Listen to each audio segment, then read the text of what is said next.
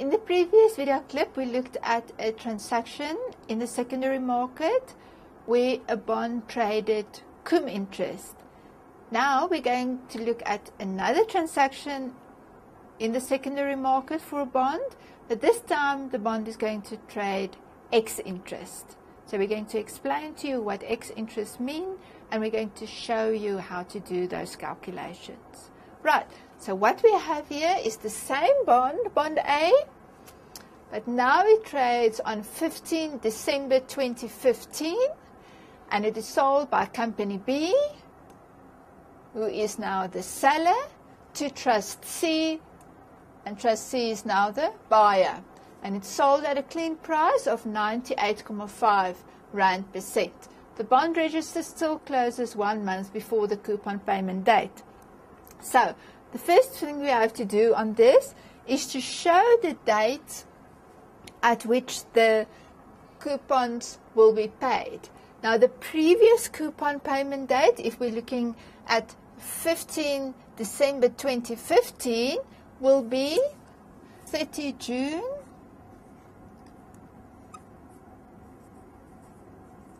2015, and the next bond payment date will be 31 December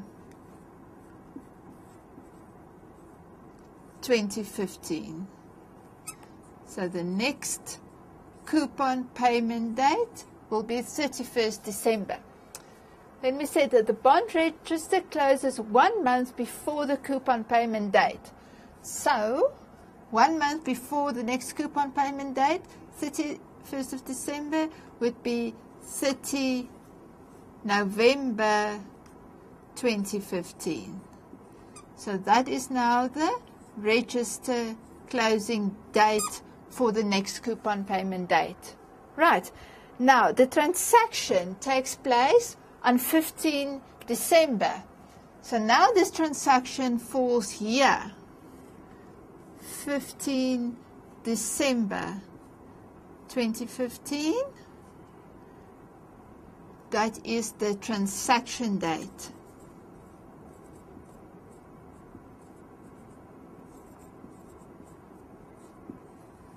Right. Now, the number of days from 15 December until 31st of December, it is 16 days.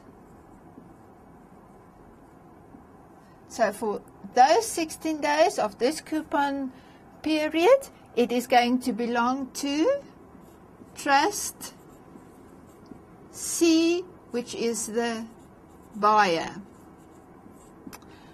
And for this long period, from 30 June until 15 December, a period of 168 days, it belonged to company B, which is now the seller. Right, so let's see. We're going to ask the same questions that we asked in the previous video clip. Who does the bond belong to on the register closing date? Now, if you look at this is the register closing date. The transaction has not taken place yet. So on the register closing date, the bond belongs to company B.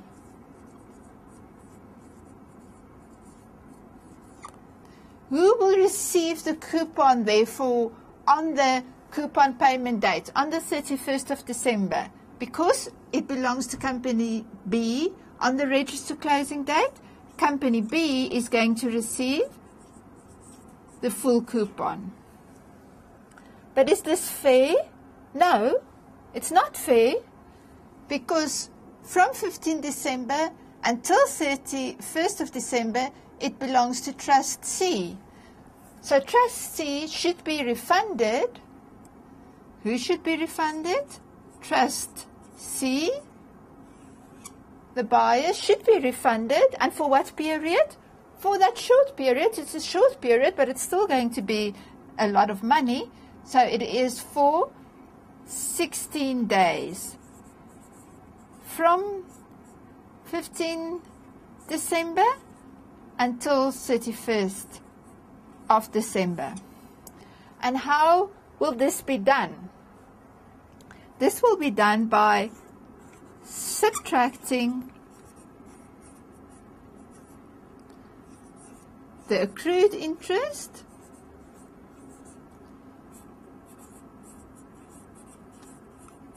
for that 16 days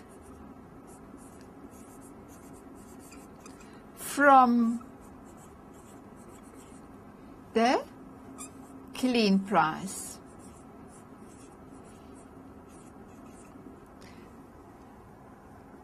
Therefore, to calculate the all-in price, you will take the clean price and subtract the accrued interest, and therefore we say that this bond will trade X interest.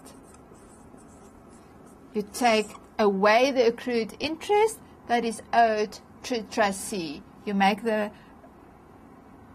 price that is going to be paid less by the amount of the accrued interest. The accrued interest amount, that's what we're going to calculate first. Accrued interest amount. And we're going to use that same formula. Accrued interest amount is principal times coupon rate per annum times D divided by 365. So it's the principal times the coupon rate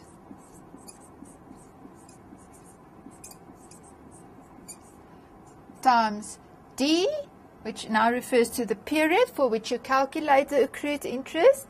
There's 16 days divided by 365. The principal is $1 million. The coupon rate remains 10% or 0,1 times 16 divided by 365. We do that calculation from the back. 16 divided by 365 times 0.0 times 1 million gives you 4,383 rand and 56 cents. Right, to calculate the clean price amount, you're going to take the principal and multiply it by the clean price. So the principal is $1 million and the clean price is 98.5 rand per cent, so 0,985. And that gives you, if you do the calculation, 1 million times 0.985 gives you 985,000 rand. Now we want to calculate the all-in price and the bond trades X interest, so it is clean price amount minus accrued interest amount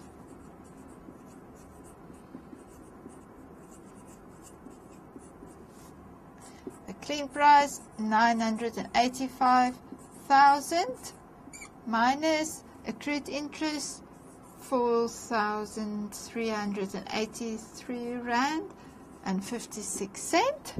We do that calculation.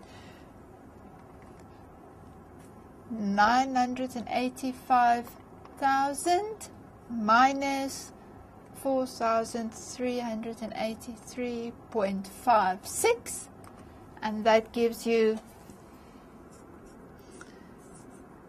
980,616 rand and 44 cents.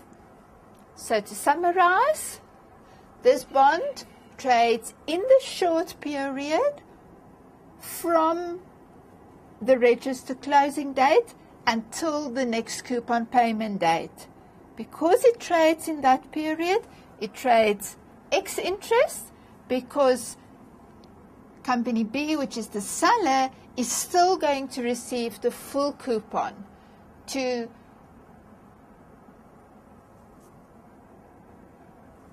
ensure that trustee still is refunded for the 16 days that the bond is going to belong to trustee, we calculate accrued interest for 16 days, and we subtract that from the amount that trustee will pay for this bond. So trustee pays less by the amount of the accrued interest that it should actually receive for that short period.